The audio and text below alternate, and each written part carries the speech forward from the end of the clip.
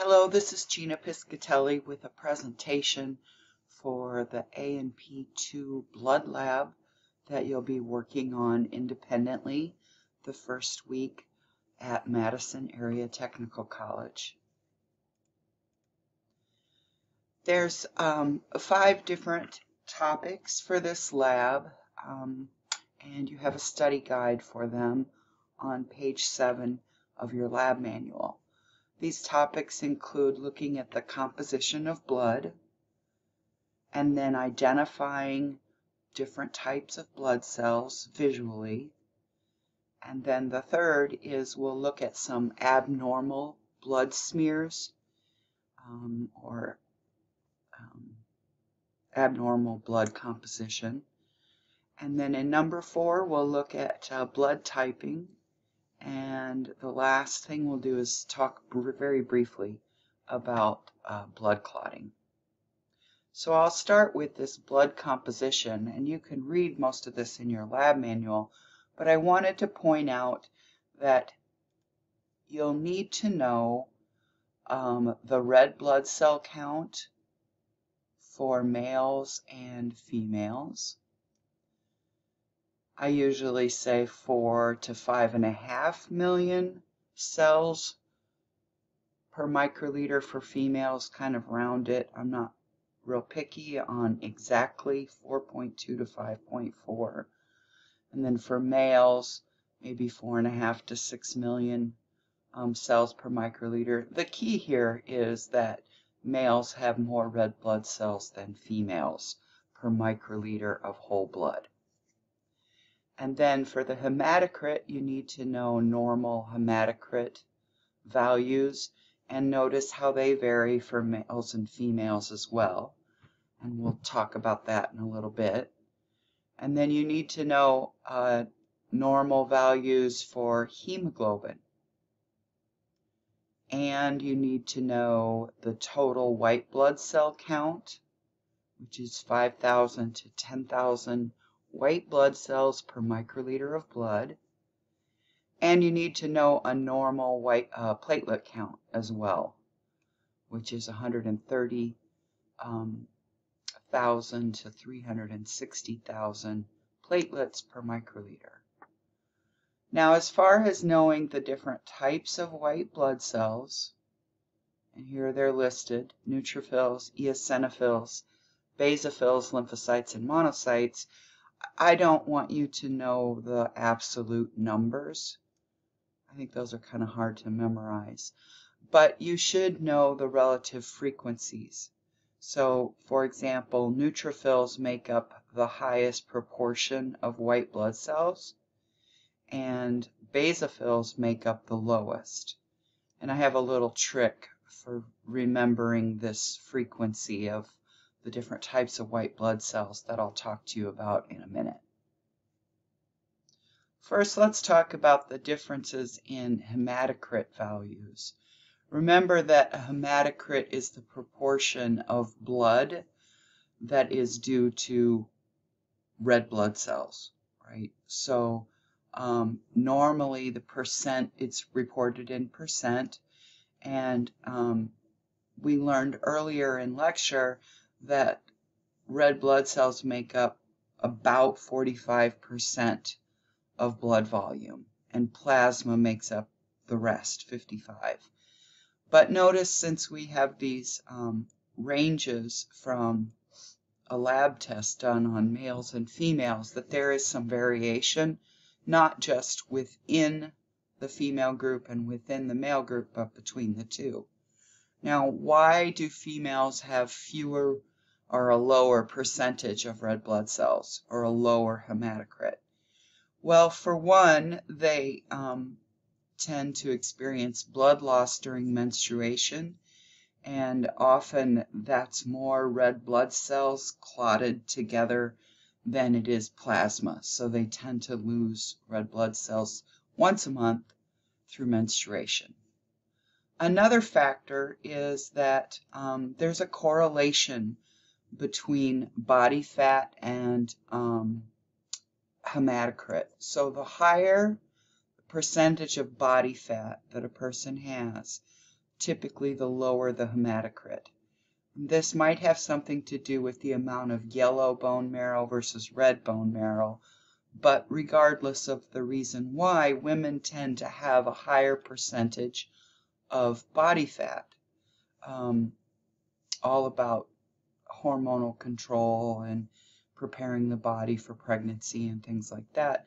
So they tend to have a lower hematocrit. But probably the most important reason that males have higher levels of or higher numbers of red blood cells is due to the fact that they continuously make the hormone testosterone, and that stimulates red blood cell production. Now, here's my trick for remembering the percentage of the different white blood cell types, or at least the frequency, the relative frequency, most to least. So there's this saying, never let monkeys eat bananas. So N never matches neutrophils, so that's first, the most neutrophils. And then let L, that'd be lymphocytes, that'd be second. And then monkeys correlates to monocytes, which would be third. And eat, the E corresponds to eosinophils, that'd be fourth, prevalent. And then the least prevalent, bananas, basophils, fifth. So you might want to remember that moniker. It helps me a lot.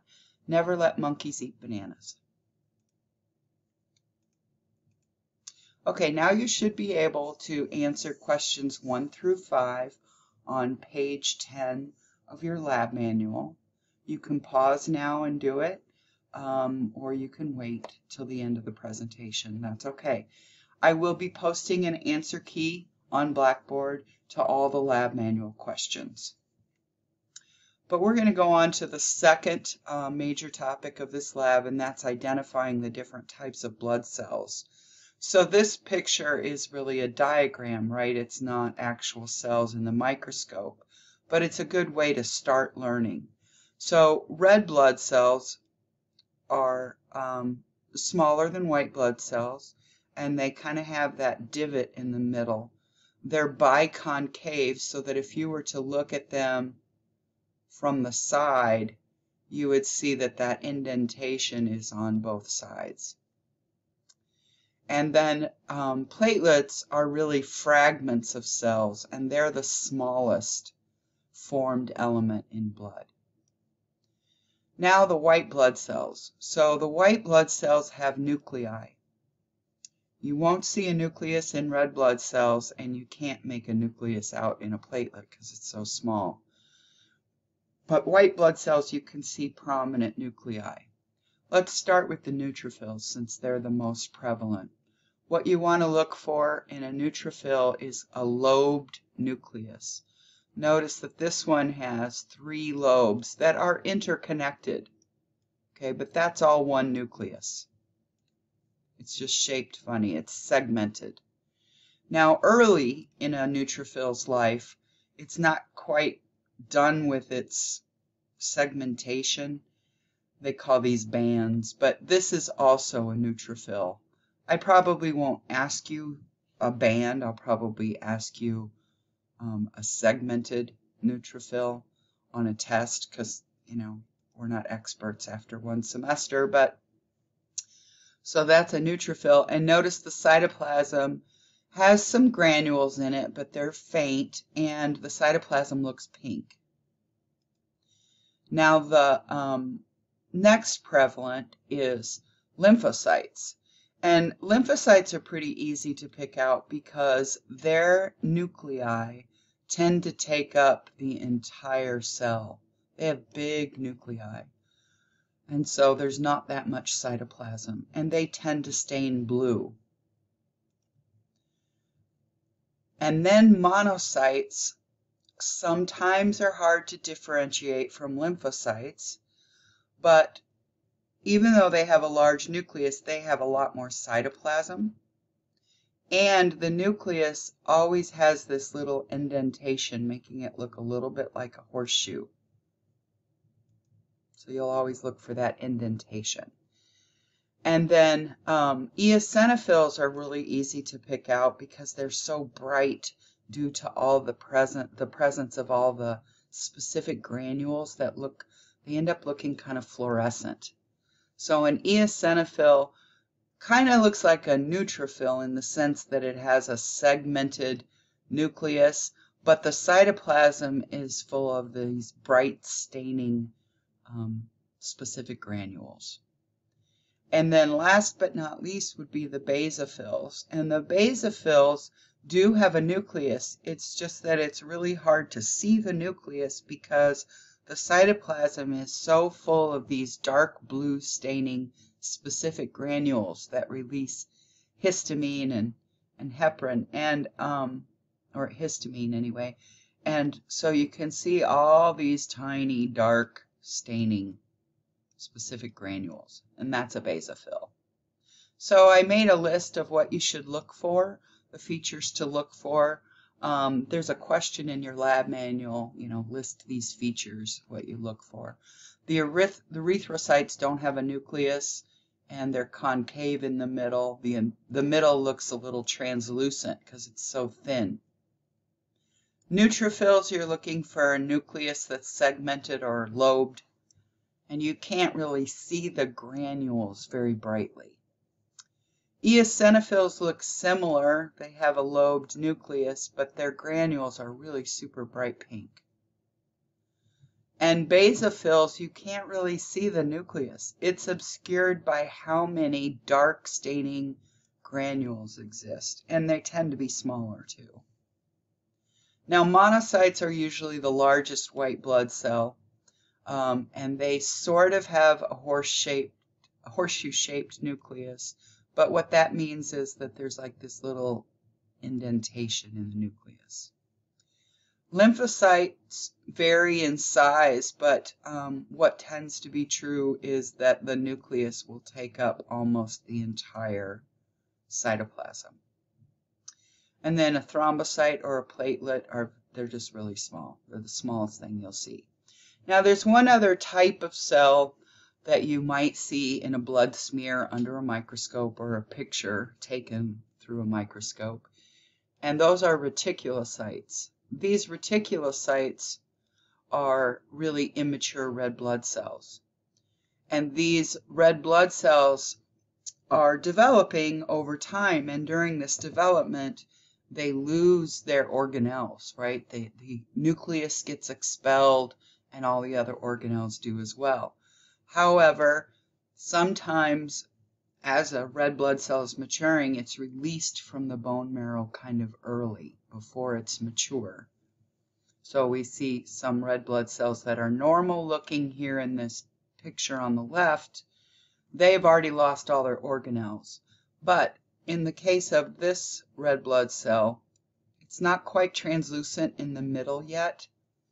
It was probably released from the bone marrow early, and there's some fragments of organelles in there. I agree that picture is kind of hard to tell, that one is a reticulocyte. It's a little larger, but it's really hard to tell. But I think you can see these reticulocytes pretty easy because they're the same size as the neighboring red blood cells, but they have these dark staining organelles that have not been expelled yet. So that's what a reticulocyte looks like. Okay, so this is, instead of looking at a diagram, I wanted to show you here in this presentation an actual photograph of the blood cells taken through a microscope. So you can see the red blood cells. They look see-through in the middle just because they're so thin. And look at how tiny, number 2, the platelets are here. They're really small. So number 1 is a neutrophil, and so is number 5.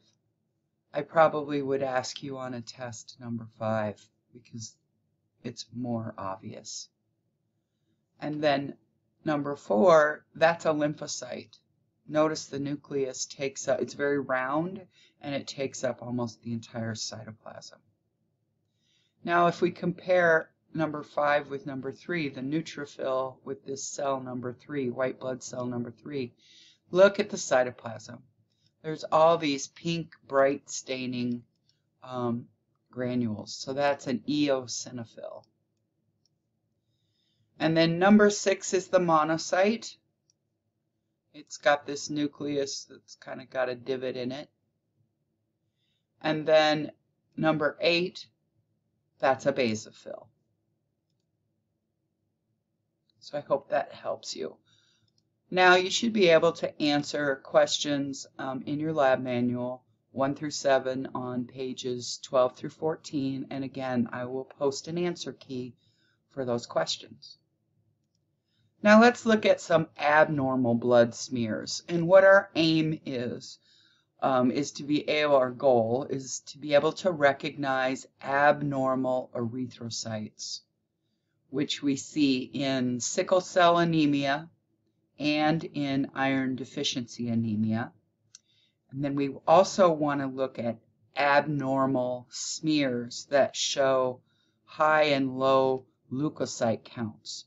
We're just going to look at one example, and that's leukemia, which has very high white blood cell counts, very high.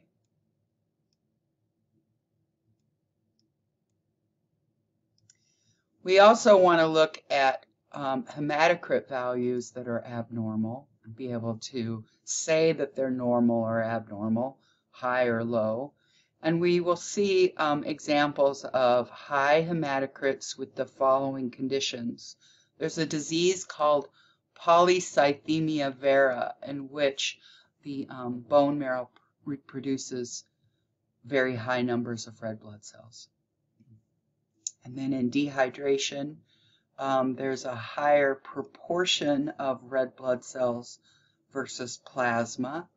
And then in lung disease, often red blood cell production goes up to try to compensate for the lack of oxygen coming from the lungs. So all of these conditions will produce high hematocrits. And then we're going to look at low hematocrit values, and we'll see low hematocrit in certain types of anemia. So let's start with anemia. The definition of anemia is the reduced ability of blood to carry oxygen. So anything that causes the blood not to be able to carry oxygen adequately could be called anemia. That doesn't mean lung disease. This would be a characteristic of blood. So some causes might include just that there's lower numbers of red blood cells, so not able to carry as much oxygen, or the red blood cells are abnormal for some reason. Their shape is wrong, the chemicals inside, the molecules inside are abnormal, and so the red blood cells can't carry oxygen. That might be due to abnormal hemoglobin, which we know is what really binds to the oxygen. Another cause could be iron deficiency, which does relate to hemoglobin, because if you remember, the heme group in hemoglobin has iron in it, which actually facilitates the binding of oxygen. So there's a lot of different causes to anemia. Anything that reduces the ability of the blood to carry oxygen is anemia. We're going to look at two specific examples. Let's look at sickle cell anemia first. Now in this case, there's a reduced ability to carry oxygen. The blood has that reduced ability. And this is due to certain cells, red blood cells, becoming irregularly shaped here. They're sickle-shaped. And these sickle-shaped cells cannot bind oxygen as well. And they're actually targeted for destruction as well. They're going to get caught in the spleen and hemolysis will occur and they'll be destroyed. So we usually see a low hematocrit in sickle cell anemia, at least initially. And the reason these cells become sickle-shaped is because the hemoglobin is abnormal. Hemoglobin proteins, the globin part, they're chains of amino acids, and this abnormal hemoglobin is just due to one amino acid being wrong, just one. So there's a genetic mutation that makes the hemoglobin protein the wrong sequence of amino acids, and so it's the wrong shape. And if the hemoglobin is the wrong shape, it becomes stiff, kind of spiky, and it causes this cell to form an abnormal shape, or the sickle-shaped.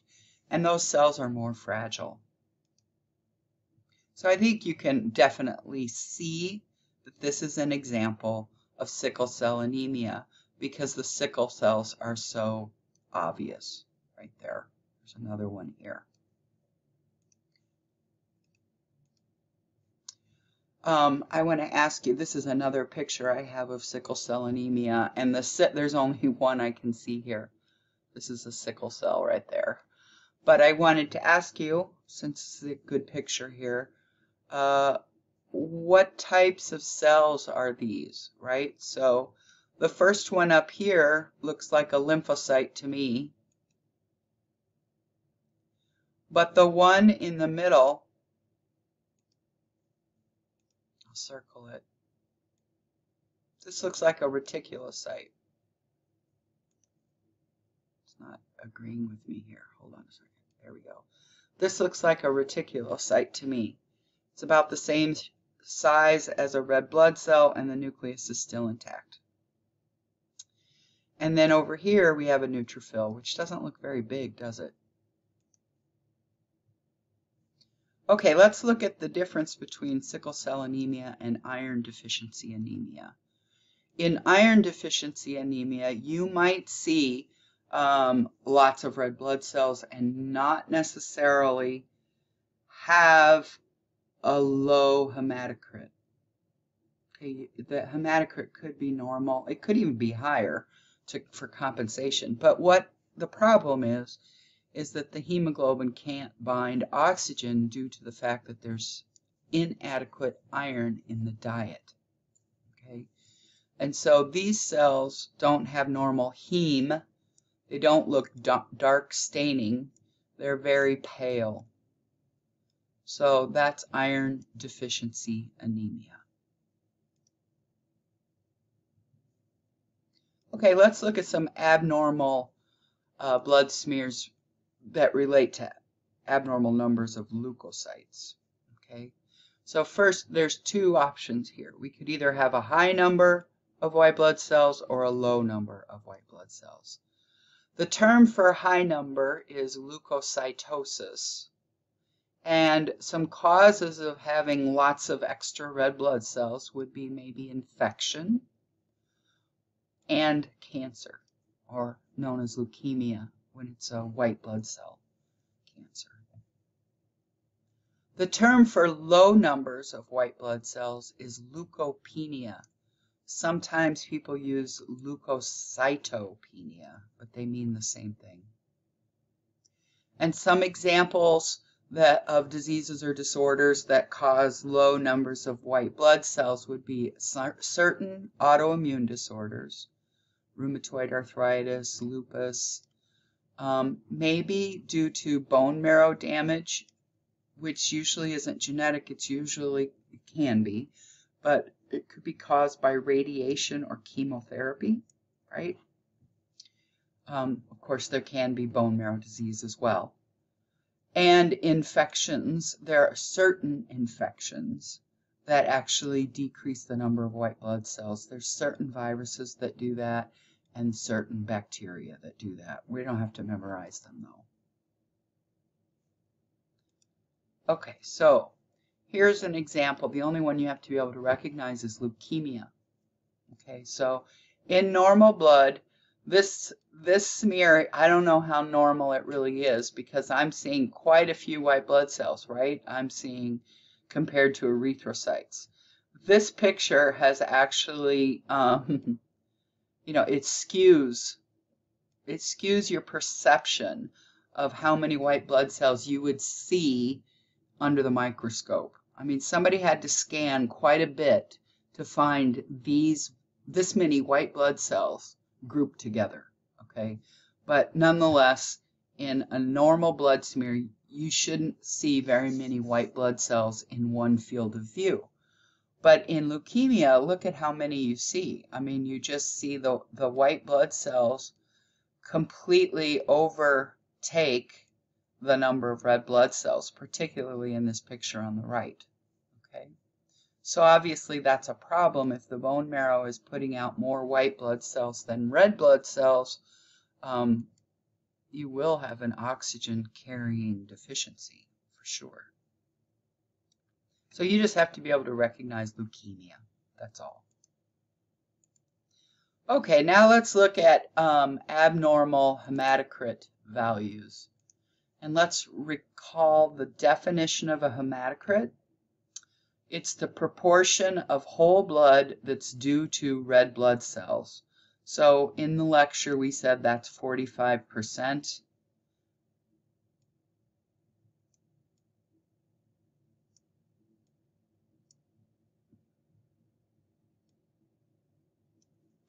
And plasma then would be 55%.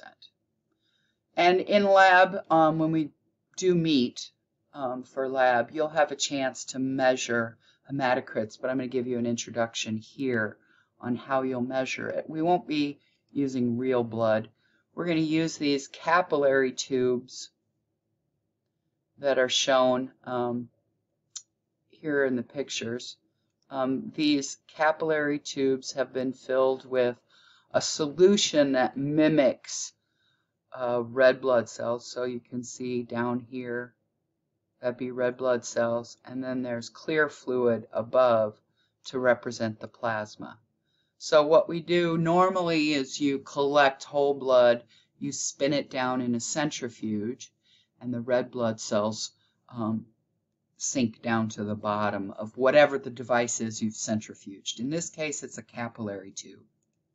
And so then we have two devices that measure the percentage of the blood due to red blood cells. So I like to use these cards, but you can use this circular device too, but I'm going to show you this one. You have a picture of this in your lab manual. So 100% goes on a scale like this from top at the top, and then zeros down at the bottom. And what you have to do is line up your capillary tube so the bottom of the blood is at 0 and the top is at 100. If you had less in here, for some reason, let's just say you had less blood in here, so the plasma only went up to that, you'd have to move your capillary tube left until that top part of the blood was actually at 100%. So we just use the card and slide the capillary tube over. And then we look at where is the top of the red blood cell mark. You know, what percentage is that? And if you trace over and follow the line, it's about 20%, I think, is what I'm reading. That's pretty small. Okay, so these cards, I think, are easier to use than this device. And the device on the left, you put the capillary tube in a little, I guess we'll call it a tray, and you spin the capillary tube in a circle until the top of the plasma is exactly at the 100 mark here, and the bottom is at the 0, and then you read this. The reason I have a hard time with the device on the left is that the numbers are so small, and I'm getting old and I can't see them. So, but we'll do it together. So just to talk about hematocrits a little bit, here's some examples from a picture of different hematocrits, right? So if you look at all these 4 samples and the values that I've already calculated for you, so like this one is, number 1 is 45%, number 2 is supposedly at 30. Number 3 is all the way up at 70. And number 4 is at 70, and this is the scale, 70 here. If you look at these, okay, you want to be able to say which one is normal. So which sample is normal? That would be number 1, right? Which sample has a low hematocrit? Well, that would be number 2, right? 30%. And then there's 2 samples that are high, and those are 3 and 4. Sample 3 and 4. And of course, the value is 40%. I'm sorry, 70%. 70%. I don't know what I'm saying 40% for. Okay, so let's look at this question number 4. With the red blood cell kind of at the same eye level here between 1 and 4. I mean, they look like the same, right? If you just look at the red blood cells. Why do we have 2 different numbers? Number 1, hematocrit is 45. Number 4 is 70. Well, it's because look at how far the plasma goes. That's your 100% mark. So in number 4, the volume of blood due to red blood cells is much higher, 70%. So now let's compare, in question 5 here, let's compare samples 3 and 4. Why are they both 70%, even though the plasmas are, at different values? What might cause number 3 and what might cause number 4 is what I'm looking at for.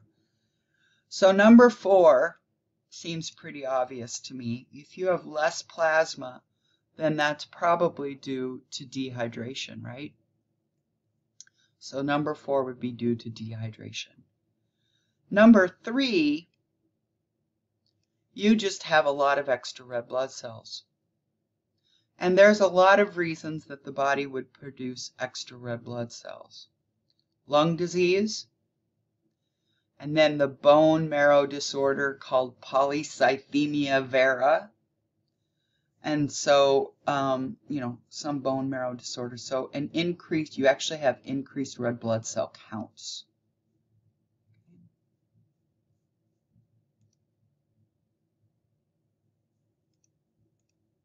Okay, you should now be able to at least answer questions 13 and 14 on page number 17 in your lab manual. Feel free to pause now and do it, or wait till the end of the presentation, and I will post an answer key. Okay, now we're going to look at blood typing. And I'm sure you've heard about blood types, type A, type B, type O, and the concept of transfusing blood and making sure that blood types match. Most of us have at least vaguely heard of this. We want to know what blood type is based on and how you match donor and recipient blood. That's what we want to learn about. So blood type is based on the type of antigens present on the surface of erythrocytes.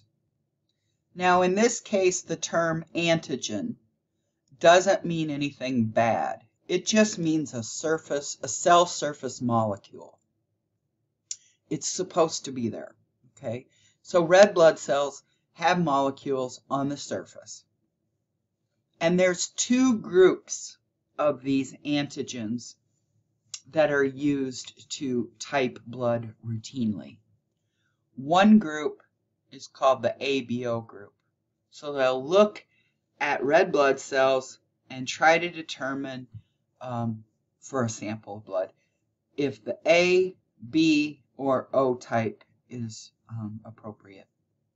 And then the other group is the Rh factor.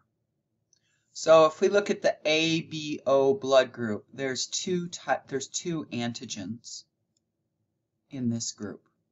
A antigens, which I've colored purple, and B antigens, which I've colored green. So the red blood cell on the left up here has A antigens, and the red blood cell on the right has B antigens. It is true that a red blood cell can have both. Okay, but we'll get back to that in a second. For the Rh factor, you just look at the presence of one antigen. It's called Rh factor. And if it's there, then it's there. If it's not, it's absent. And that's the antigen right there, the Rh factor.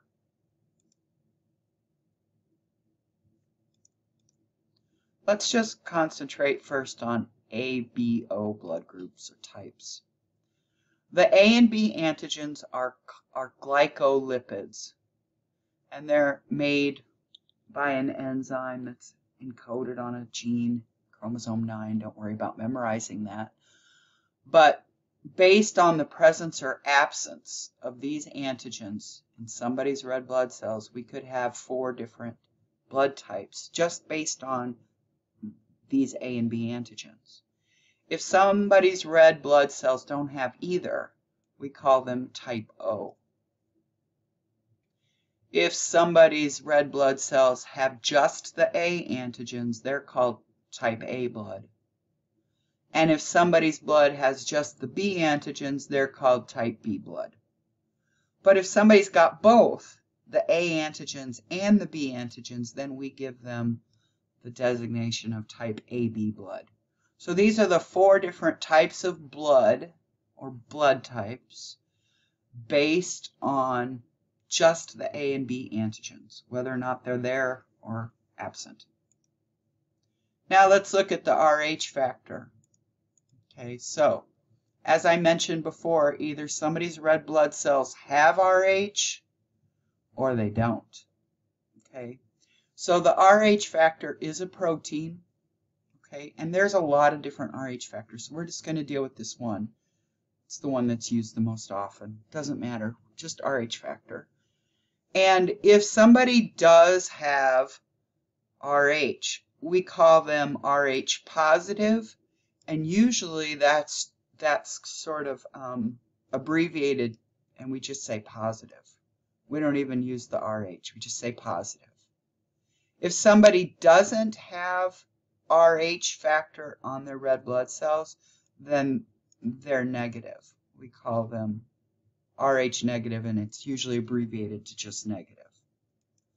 So if we combine these 2 different antigen groups, the ABO group and the Rh factor, we come up with 8 different possible blood types. So somebody could have A antigens and the Rh factor, and then they would be called A positive. But if they didn't have the Rh factor, but they do have the A antigens, then they're called A negative.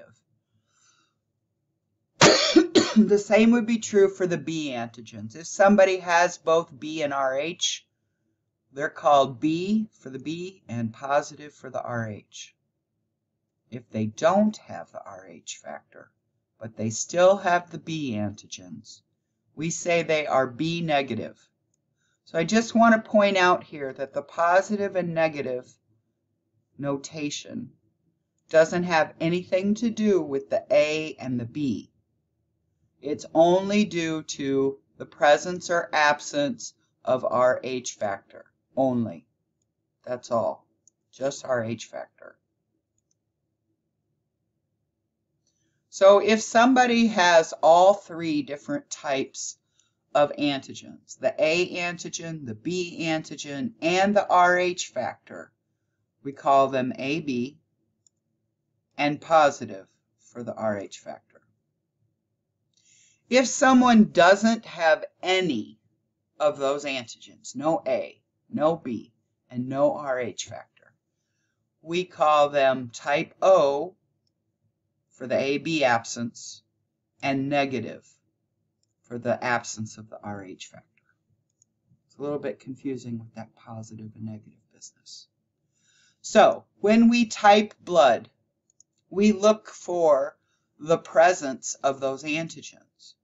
And we do it by applying antibodies that specifically bind to the different types of antigens.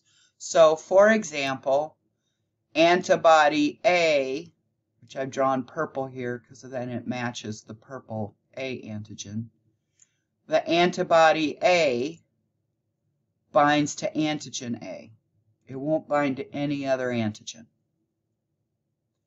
Antibody B only binds to the antigen B.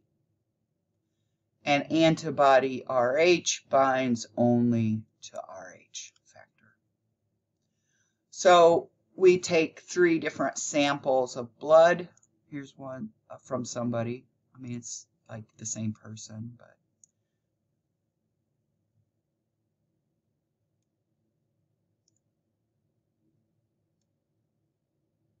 Okay, and we apply antibody A to one, antibody B to another, and antibody RH to the last. And what we look for is if there is binding. And the binding event is called agglutination. So we're looking for an agglutination reaction, which is a clumping of red blood cells. So this is what happens if the antibody you applied recognizes an antigen on the red blood cell. All the red blood cells get clumped up together. And you'll see a difference in the appearance of the blood. You'll see this clumping. And so you can say, yes, that antigen is present, according to whatever antibody. So in lab, if we were meeting this week, we would use these wells and we would put blood, the blood sample, it's not real blood, in each of these 3 wells. 1, 2, and 3. And then we would apply antibodies according to how each well is labeled. Antibody A goes there, antibody B goes there, and antibody RH goes there. And after we apply the antibodies, we mix it up with a toothpick, wait a little bit for agglutination to happen because sometimes it takes a while, and then we have to look at the samples. And agglutination has occurred in this picture in well A and in RH. Just notice that in those 2 blood samples, the blood isn't as transparent anymore. In B here, the blood is still clear. There's no clumping that occurred. So what this means is the antibody A found antigens on the red blood cells. So this person has A antigens for sure. And this person must have RH factor because we see clumping in the RH well. So there's also RH factor on the red blood cells. And the blood type, then, for somebody that has both of those, is A positive. So this person has A positive blood. Now, I know we're not meeting in person and we may or may not have time to do this in class, so there's a really nice online activity where you get to practice doing this. I know it's all animated, but please go to that link and it'll have you put blood into wells, put antibodies into wells, look for agglutination, and then determine what the blood type is. And when you do this animated exercise, you can enter your data on page 21 for the people listed there in number 8, Mr. Smith, Ms. Jones, Mr. Green, Ms. Brown. And we'll go over the answers in class after we do the heart anatomy next week. So I would really recommend you doing the blood typing activity from that link. Then you should be able to answer questions 1 through 9 in your lab manual. Now let's talk about blood type compatibilities. Giving blood from a donor into another person, a recipient. And as you know, whole blood, if we were to give whole blood, take whole blood out of a person, you know, there's red blood cells, and that's where the antigens are on the red blood cells. But the antibodies are in the plasma. So what we typically do, instead of giving whole blood, is we give packed red blood cells. So the plasma and the antibodies are filtered off. So let's talk about blood types and what antibodies are present in someone's blood. So antibodies are always specific for a certain antigen, and in blood types, any antigen that's foreign to somebody, they will have antibodies for foreign substances in their plasma. So I'm not saying this very well, but let's talk about an example and then it'll make sense. If somebody has type A positive blood, then that means that they have on their red blood cells little A's and little RH's. I know they're not really letters, but we're going to pretend that. So A, I have to wait, okay, and RH. But in their plasma, what would be foreign to them would be type B antigens. That would be foreign. So in their plasma, they have antibodies against B.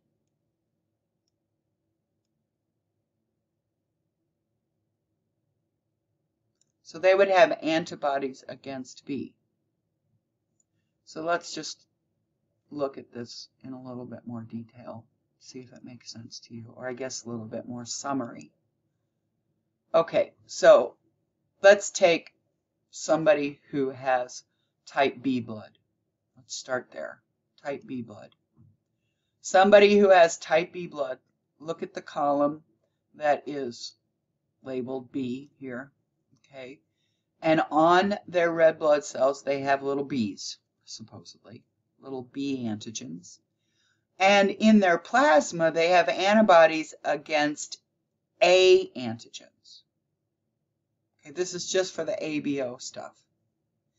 If somebody has type AB blood, then neither A nor B is foreign to them.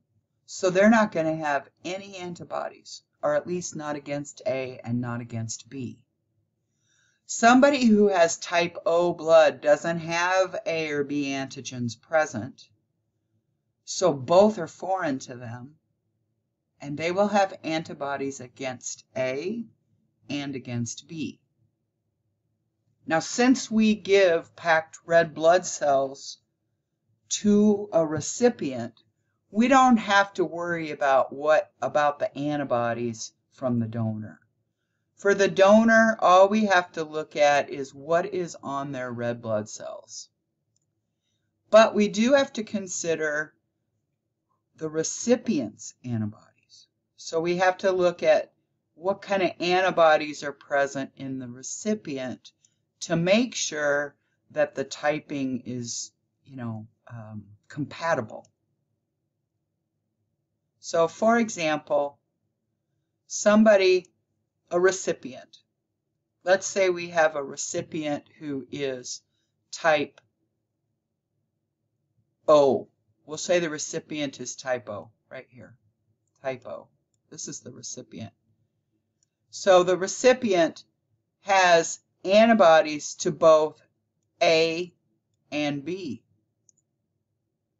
It would be very bad to give them type A red blood cells or type B red blood cells, because the antibodies would bind the red blood cells, they would clump up, and they would break down and be destroyed through hemolysis. and then you would have reduced ability to carry oxygen. So basically it would do no good. You would donate the red blood cells, but the recipient, the antibodies, would attack the red blood cells and it just wouldn't do any good. Okay? So, to prevent transfusion reactions, we try to match, slow here. We try to match packed red blood cell types to what is in the recipient's plasma, as far as antibodies go. So let's talk about one example here. We've got a recipient who is A negative. And so what that means is on their red blood cells, all they have are A antigens. This is the recipient who needs a transfusion, needs blood, doesn't have enough red blood cells. But the ones they do have A antigens on them. In their plasma are antibodies against foreign antigens. So there are B antibodies and there are Rh antibodies. Therefore, you wouldn't want to give any blood that or red blood cells that have B's on them or Rh factor on them. So let's look at the possibility of using donor 1 blood. We're just going to give the packed red blood cells. So all you have to do is look at what is on the red blood cells. The plasma will be filtered off. So notice that there's a B antigen on donor 1 blood. That's a problem because the B antibody will destroy that blood. So that's not going to work. Now donor 2 blood, let's look at it for just a second, this possibility.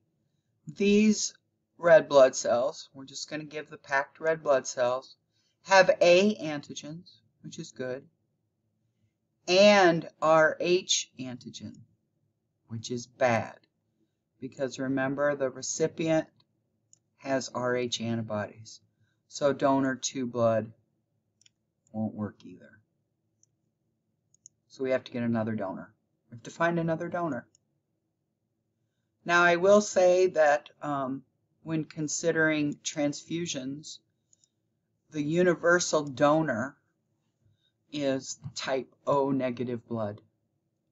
So that would be type O blood with no A's, no B's, and the negative meaning no Rh factor.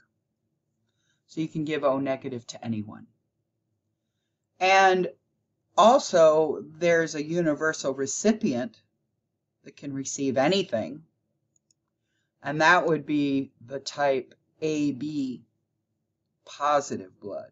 So if somebody is AB positive, they don't have antigens against antibodies against A, antibodies against B, or antibodies against Rh, so you could give them anything.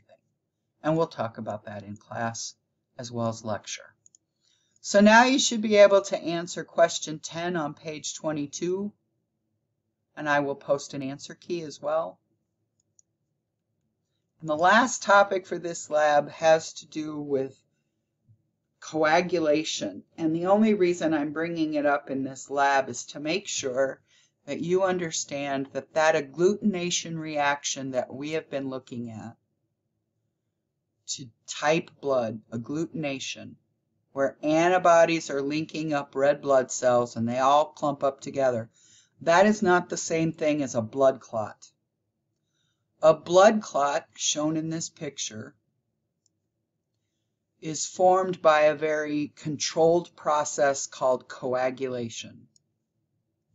And during coagulation, a protein forms called fibrin. And when this fibrin forms, red blood cells get trapped in it because it's kind of sticky. So there's no antibodies involved here or the presence of antigens. It's this meshwork of fibrin and trapped platelets, trapped white blood cells and trapped red blood cells. So coagulation and agglutination, they are not the same thing. Okay, just wanted to make sure that was clear. Okay, now you can answer questions on page 23 for coagulation. And I hope what I've given you in this presentation helps you with doing this lab on your own, and we'll talk about it after we do heart anatomy when we meet together. Thank you.